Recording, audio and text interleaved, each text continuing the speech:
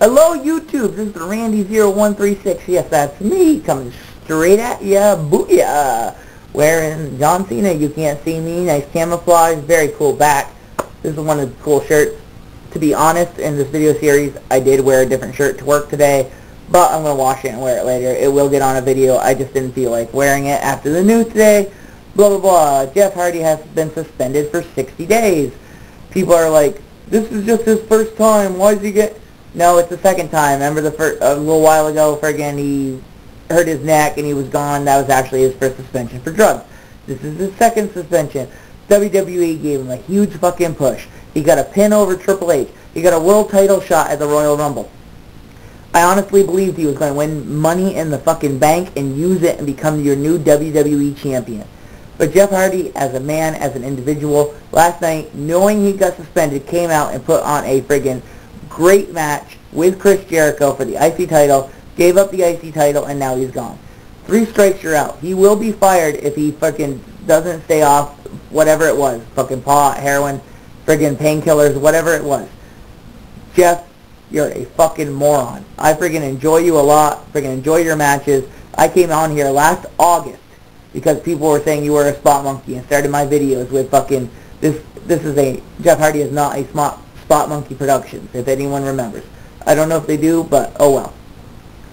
And this huge push, he's way over, he's fucking, you know, like I said before, and people laughed, and I'm using the same old line, but if he came to the fucking ring in a fucking dress with lipstick, a fucking wig, and high heels, he would still get fucking cheered. And what happened with Mr. Kennedy last year? He wins Money in the Bank. Friggin' the crowd's going nuts. He hurts his fucking arm. Edge fucking takes the fucking Money in the Bank suitcase from him. He comes back, he's still getting his fucking Mr. Kennedy push. A WWE type push. Young star, let's push him into the forefront. And then, you know, he's going to be Vince McMahon's son. It was everywhere. Mr. Kennedy McMahon, he gets suspended for 30 days. And, you know, he's still a fucking great mid-carder, but he's not, you know, he would have been, he would have been way out there.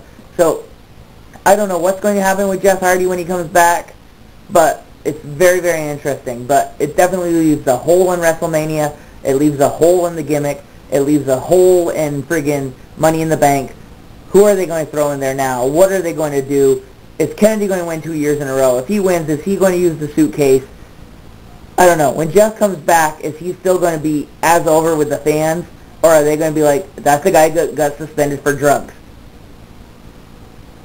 You know, I was on with a couple people with Skype today when I first got home, and I was fucking,